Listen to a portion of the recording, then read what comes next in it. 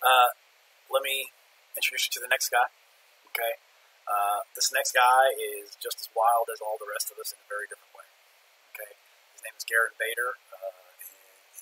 His business is Core Force Energy, but Garin Bader is maybe one of the most unique human beings you'll ever meet, because he's a combination of martial artist, strength trainer, but he's also a concert prodigy traveling pianist who literally makes a living that way, and a magician at the same time. So he literally has a show in Vegas and a show that travels where he combines music and magic, and it's just absolutely amazing. And we're going to play an intro for him there for a second, and then we have a live interview, and then they have a piece. And he writes his, obviously plays other music, but writes his own music. At the end, there's a piece of music that he specifically wrote, that he wrote a while back, but it's very specifically about situations like this and what's going on with that. And he sets it up for you in the interview. We're going to talk about some real esoteric stuff here, because this is going to be, some of y'all are going to be like, them dudes have left the building off the deep end, because we're going to talk about things that have to do with sound and light and energy and quantum physics in relation to the brain giving the body commands. And Garin does a pretty good job of making people understand that about the way your imagination creates a command, creates a scenario, changes the way your body reacts to it, changes the command your body gets, and therefore the way it reacts.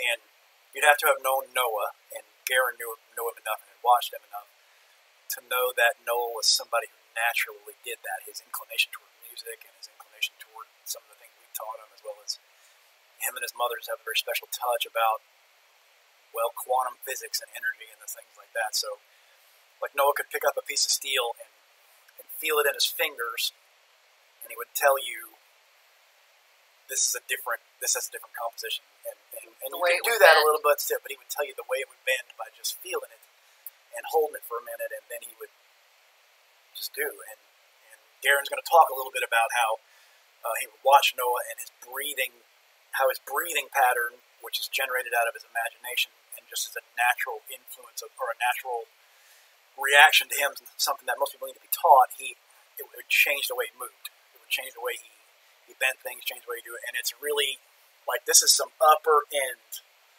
physical ability stuff that most people are going to be a little bit I don't know. I thought we were just bending steel and setting stuff on fire and roller skating and singing and stuff. But you're going to see also what Garin is about and how cool it is, and then you'll see a little bit of an interview with him, and then his actual music, which I think you'll really enjoy, and you'll be kind of walking away being like, what in the world? How did he? But yeah, it's a very special thing. So watch this.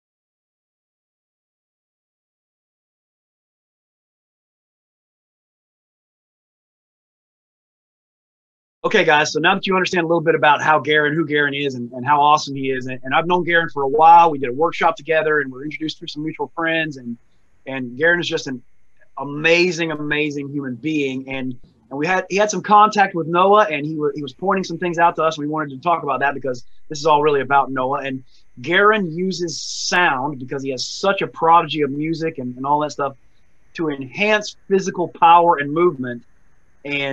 And he noticed very early that he was watching Noah bend that Noah did the same thing. I'm going to let Garin kind of kind of he'll give you a better explanation than that than I will. We noticed those things about him, and Noah actually talked about that.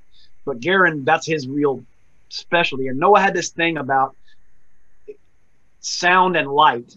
When the way you see a thing and the light that you see in a particular thing dictates the movement that you give it, and the sound is the same thing. The movements you want to do in steel bending or in anything at all, especially I learned this from Garin, anything really changes the breath and the sound that you make as you do it. And that's just such an amazing thing, because it super enhances physical performance, and nobody's talking about this except Garin. So I'd like to hear your opinion, brother. You tell me what you think. Well, you said that beautifully. I love what you said. You know, we drive on a lot of things because we both hear sound and see and visualize things. And my life pretty much changed. I mean, I was a pianist and I played lots of instruments when I was young. So I was very attuned to sound, trained in that. But I also trained in martial arts. And I got really into weightlifting and whatnot. But I was still a real skinny nerd and extremely, extremely shy. And I had the opportunity to go to one of the very finest music schools in the world. And I went, it was a summer camp, and musicians from all over the world would come and compete and learn and study with some of the best teachers around. And I thought I was really good when I first went. I was in high school. And the first summer, I was completely destroyed because my ego just went, whew. I realized that I was nobody. I was a beginner compared to some of the competitors. So I vowed that next year that I would go back, that I would win the competition. I would win this big competition to play with orchestras and everything. And I was like, what do I need? I need to change myself completely. So that takes imagination. It takes a lot of courage. And I went from being, to make a long story short, from being incredibly shy to being confident. And one of the key components is that I was playing the piano like everybody else and practicing hard and having slow incremental growth. And then all of a sudden, I got exposed really to something that was quite extraordinary, Bruce Lee. And because I was a musician and also a martial artist, I heard his sound, and his sound was completely different from anyone else in the world. Everyone else, they throw a punch, it's shoo, hoo, hoo, hoo, hoo, hoo. Bruce Lee was like, whoo. It's like he's like on a hovercraft. He's like the Silver Surfer coming at you, already 180,000 miles per second. And everybody makes fun of his sound, but his sound is actually a blueprint of how he would breathe and a command for his body of what he wanted to do. Mm-hmm. And I applied that idea immediately to martial arts, and all of a sudden it was like, whoa, applying sound gives you the instruction. I'll give you a little demonstration. And I applied it to the piano. And that summer I completely transformed, and I won the competition, and I went back the next year and won it again. And that was really transformational, to the point where my teacher had given me to her teacher, and we hadn't seen each other for months. And then she heard me play, and she just, I remember the face on her. She was like, oh my God, what happened to you? Who are you? Because I had transformed in such a short amount of time. And that is possible when you have the right body commands and right imagination.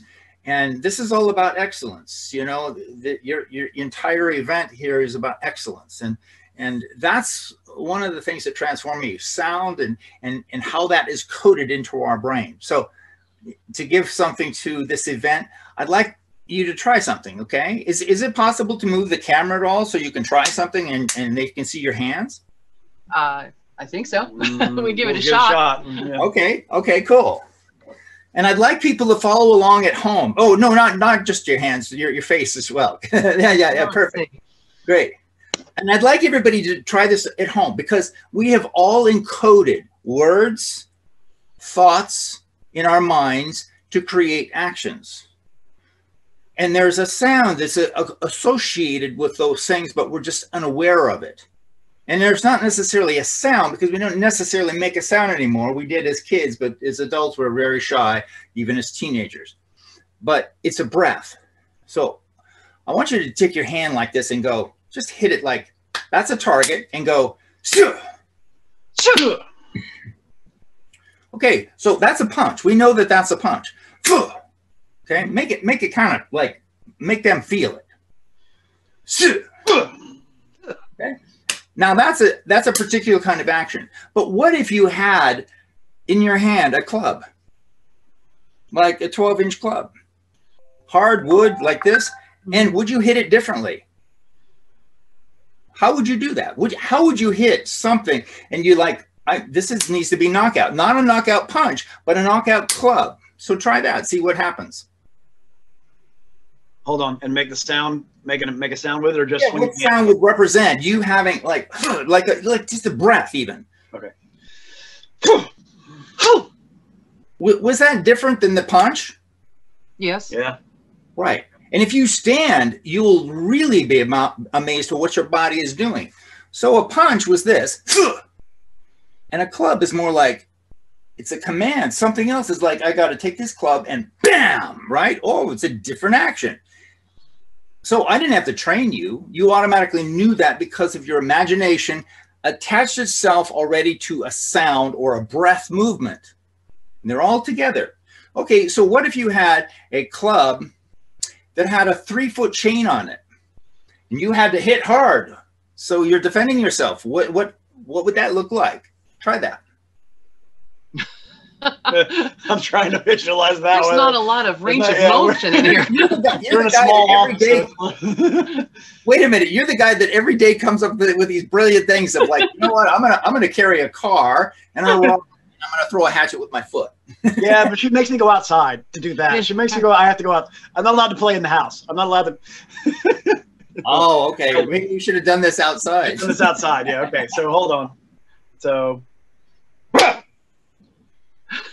So was that different than the fist? Yeah, it's a more arc. It's a whip.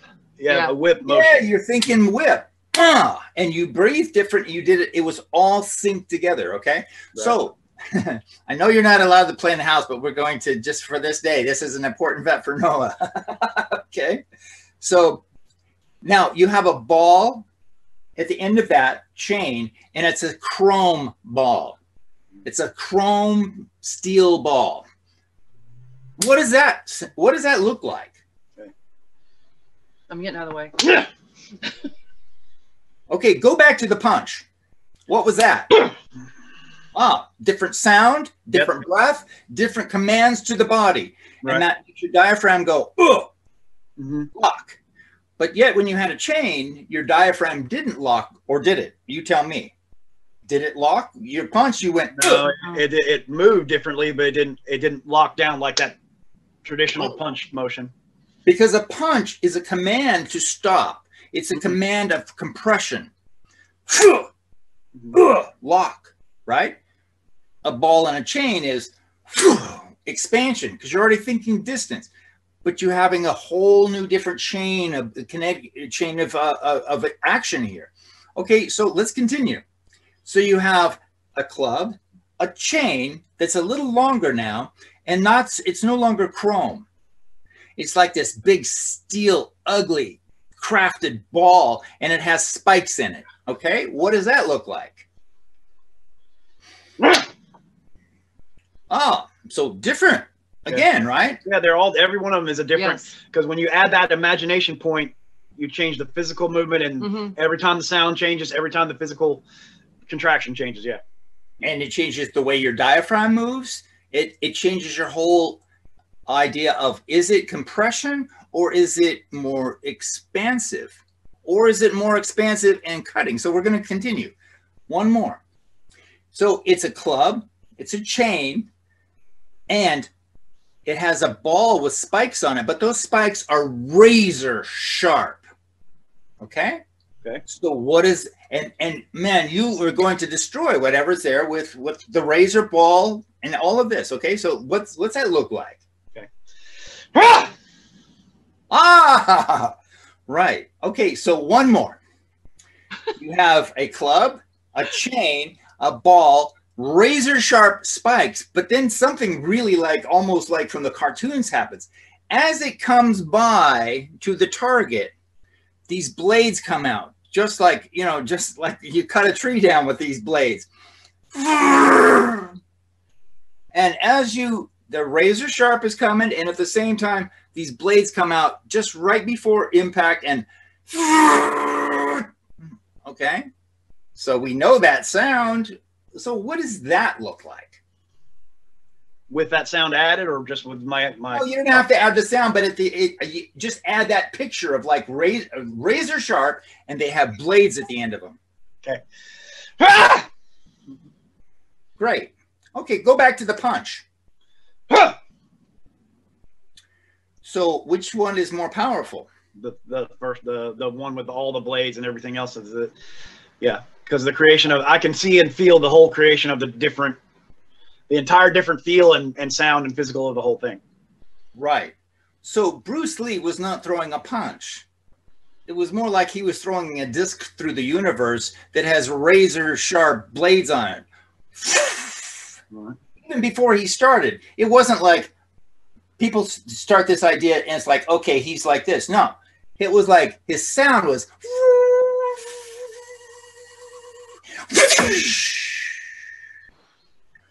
that sound went on and on and on.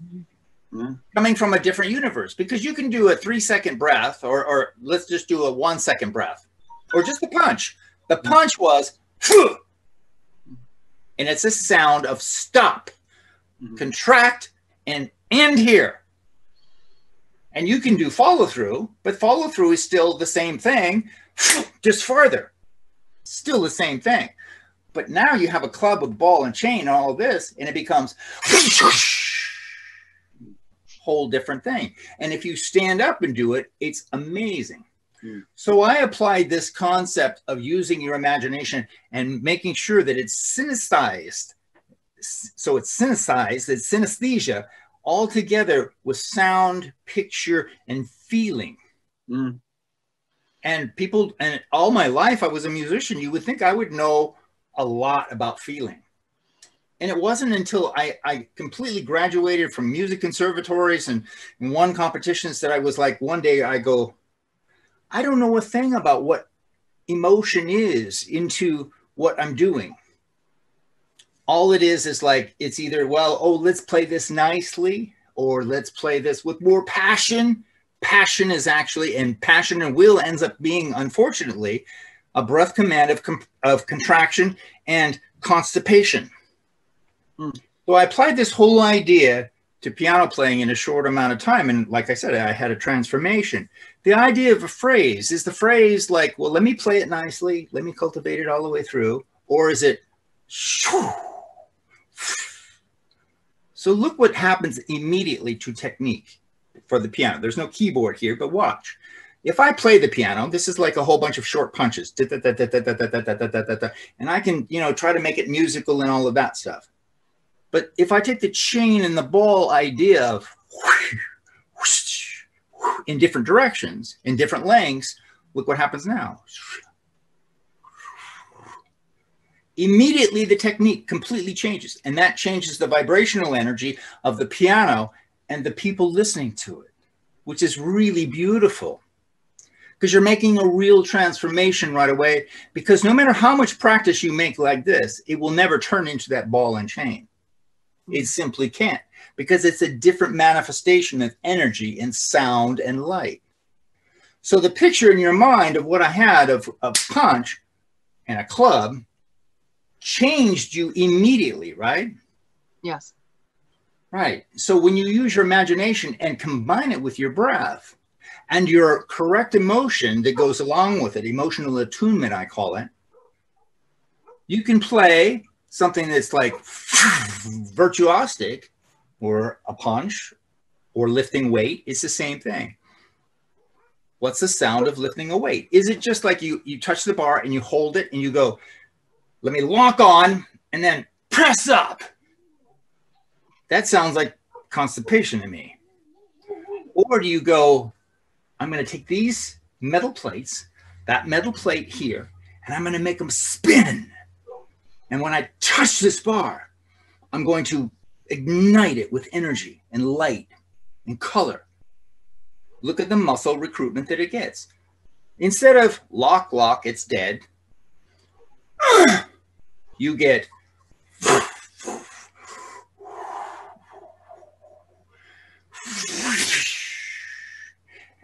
And that's immediately what I heard Noah doing.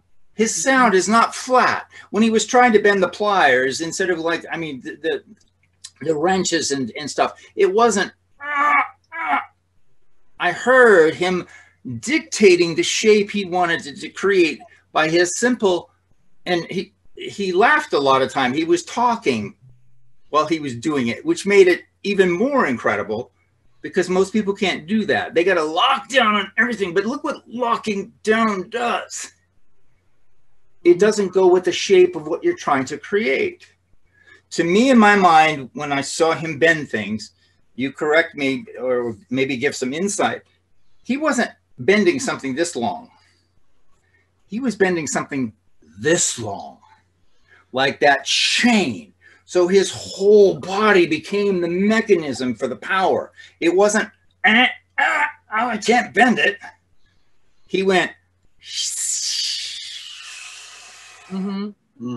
Yes, exactly. No, and you're even if you watch him posturally, which some of it is a technical thing in how he bent a lot, especially short steel. But if you watch him posturally, it's that roll. Yes, He just did that rolling movement, that rolling. He would often even turn to one side that way, the way you, and the breath was that same rolling breath. And he talked a lot about being able to visualize the energy of a piece, like to touch it and be able to see a particular color and a particular set of things or whatever. And then we began to work on later emotional. What are you thinking about when you do this? What do you all of that stuff is the gateway to the next level, like you were talking about with the piano. It's the gateway to not just mechanically replicating a thing you've seen. It's owning and being a part of and being really truly present in what's going on. Right. And that's phenomenal. So yeah, I heard that with his sound, and I see that with what you do as well. People ignore that part, but the imagination is really important. But the imagination itself doesn't do it, because it's not a command to the body directly.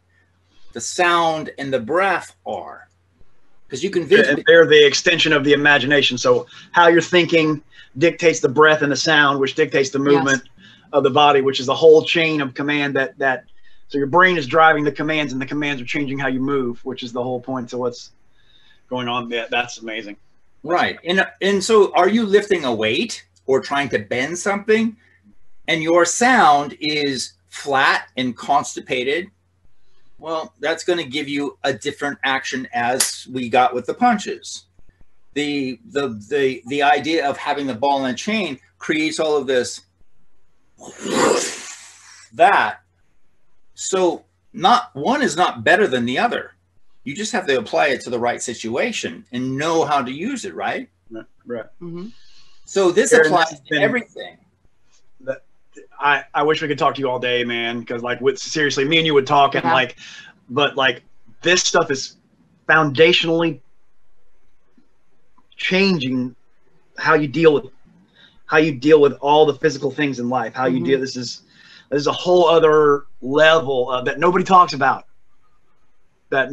We just don't. Nobody's even talking about this stuff about you, because you hear people talk about visualization, but they're not talking about it, like literally creating the reality of how you do through imagination. And I wish we had talked. Dude, people need to hear your stuff. We're gonna make sure they can find you. And thank you so much for. We need to get together more and do this. Yeah. Yeah. Yeah, absolutely. In closing, I'd like to say two things, if I may. Absolutely. I think what's really important is for us to remember, for excellence, we have a choice. We can we can make the choice that we are human beings, and we're going to do what every other human being does, and play the piano or and do all of these things, and thinking of ourselves as muscle, tendons, and bones. Or we can think of ourselves as light energy and resonance beings that can manifest ourselves with energy and light and love and care, as opposed to, let me just do another action. So that's what you have, that choice. Are you a human being, or did you decide to be a silver surfer of light, color, and energy? And if you start treating all of your actions throughout the day as light, color, and energy. And who am I becoming? You will be a different human being. And I applaud you guys for being so amazing and inspirations to people and keeping Noah's legacy going with the beautiful gifts that he had, which is a direct gift that you gave him, as well as God, of course. Garin, thank you so much, and we appreciate you coming out to do this. And you know, and everybody's going to understand the music that you play is just phenomenal, and they're about to hear the piece for that. It's just absolutely phenomenal, and thank you so much for that. Let me introduce the piece that they're about to hear. This is called The Fairy's Flight. I wrote it at a time where it was one of the worst times of my life, and it's called The Fairy's Flight. Imagine a fairy sitting on a leaf, and what you think is morning dew is actually her tears, and her wings are flapping, trying to remind her of who she really is, but she's forgotten. This is the story of how the song of the forest, and just like with what you're doing with all of your tribe of people who are helping keep Noah's legacy going, is the song of the forest brings her and reminds her of who she really is. So you must always believe in the magic, because people around you will take you to new heights. So reach out to your friends, reach out to God, and you'll hear in this piece the fluttering of her wings, the sadness in the beginning, and the complete release of this new person she becomes. And that's the story when I perform it. And when I perform it, I have a dancer around the piano and all kinds of things. But this is in a recording studio, and I hope you enjoy it. And thank you so much. Really appreciate it. Thank you. Take care.